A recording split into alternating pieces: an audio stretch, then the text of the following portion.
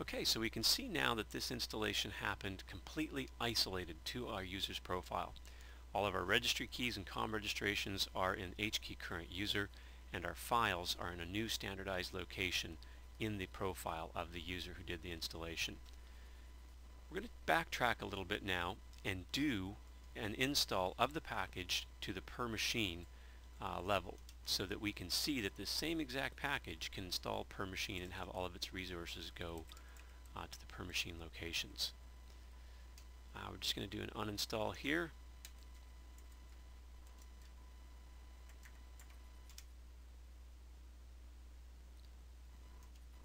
And our uninstall is complete. We'll switch to an administrator user. We won't be logging on as the actual administrator of the machine. It's important in Windows Vista and Windows 7 not to use the official administrator account because UAC is not enabled for this account. It's better to create an admin user account that is actually an administrator, but one that you've created explicitly. This way UAC is in force for them, and you get a true test of how administrative users would work in your environment. We can see over here that we've logged in as a user named admin user. We can see also that our UAC is enabled and the UAC settings are at their vanilla defaults. We'll open a command prompt and do a similar operation as we did earlier.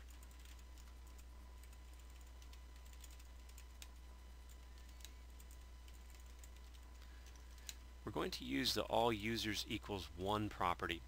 Now it's important to force all users to 1. If we leave all users out, we will be prompted with a UAC dialog and we will sort of get a per machine install, but it's not the same as using all users equal 1. We'll take a look at that in the next demo.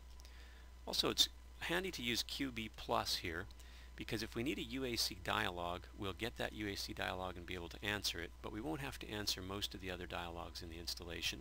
If I was to use a QN here, running the install would suppress the UAC prompt, and because I have to have UAC to accomplish this installation, the installation would fail. So here's our UAC prompt. We're going to answer yes, and our installation completes successfully. Now that our installation is complete, let's take a look at where our resources went. First, we'll look at the old location that we saw for per user installed applications. And we can see here that our desktopengineer.com directory is not there. Now we'll take a look at program files. And right here close to the top, we can see that our desktopengineer.com sample folder is in per machine. So our files ended up in per machine.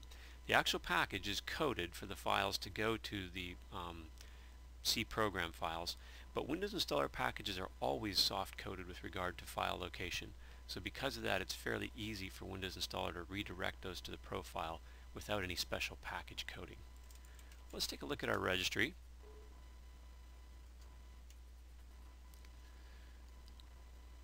First we'll take a look at our current user registry, and we'll look under the software key. We can see we do not have a desktopengineer.com key, nor do we under the classes key. And if we look in local machine, we'll find that we do indeed have those registry keys. Here's our regular software key and our COM registration. So everything is successfully shifted to the per machine side, and this is what we're looking to do. So the per user application capability lets us use one package to accomplish both of these objectives. Now I'd like to take a look at what might happen if you would make what I would consider to be the most likely mistake with all of this. First of all, we'll uninstall our package.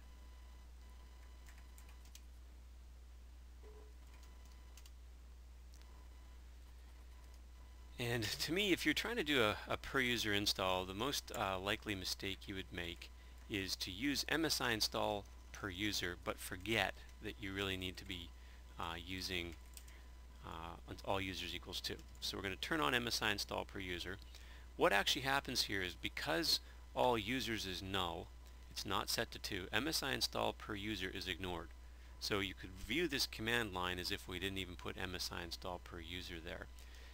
In Windows, since Vista Anytime a package is run with no special properties for controlling per user or per machine, Vista in Windows 7 will prompt for UAC and do kind of a default legacy per user install. So I'm going to run this package, get the UAC prompt, which if I was being careful, I would realize, hey, I shouldn't be getting that prompt. Of course, if I'm running this package pre-elevated, I wouldn't get the prompt anyway. So if I was running through my software distribution system, we don't have the prompt, so we could make this mistake more easily if we have automated or batch systems. So I'm going to say yes here, and our installation completes. This has done a legacy per machine install. So now if I take a look at C:\program files, I see my folder. So I'm thinking, hey, I'm in good shape. I got a per machine install. Unfortunately, though, when the registry is soft coded for the classes root or the COM registrations and the software keys, when we do the legacy kind of per user, which is an all users is null, we end up with our registry keys in current user. So we have current user, software, desktopengineer.com, as well as our COM registrations are under current user. So unfortunately, the all users equaling null creates a mixed mode or a blended mode between the two. I should also mention that if you've disabled UAC in your environment, Windows install or Windows Vista and Windows 7 will ignore per user COM registrations. So it's as if they're not even there, and it's kind of a security measure so that if there's no UAC prompting going on, then someone can't sneak a COM registration in for a standard piece of software and cause malicious code to be executed, which was a hack that was possible before Windows Vista. So that might be another concern with implementing per user applications.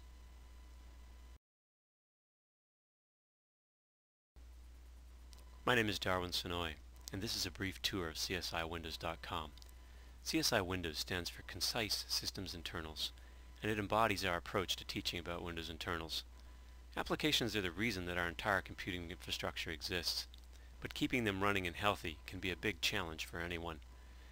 Put simply, our concise approach focuses our classes on the 20% of Windows internals that make 80% of the difference to keeping applications running smoothly.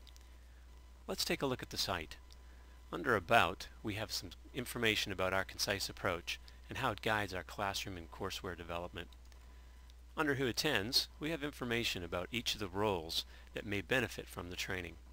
When you click on a role, we have additional information about some of the hot button issues you might be facing in your job and trying to get your hands around Windows internals. Under Activities and Projects, we have information about the specific projects or activities that you may be involved in that can benefit directly from this training.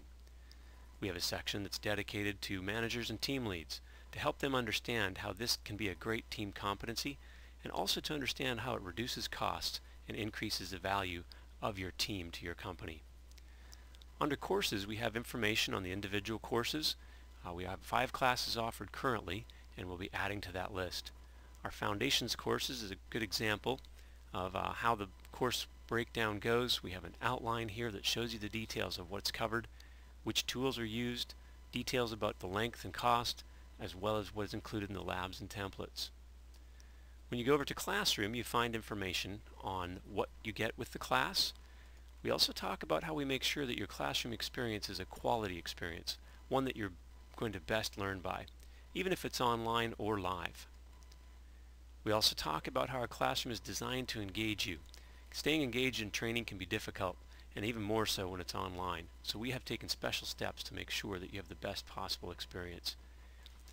Our Alumni Portal is going to provide you with ongoing access to resources and training, including monthly meetings, a toolkit, and additional downloads.